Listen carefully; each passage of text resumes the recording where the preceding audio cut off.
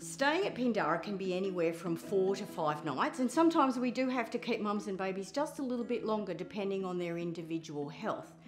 Generally speaking, for a vaginal birth, our mums and partners stay with us for 4 nights.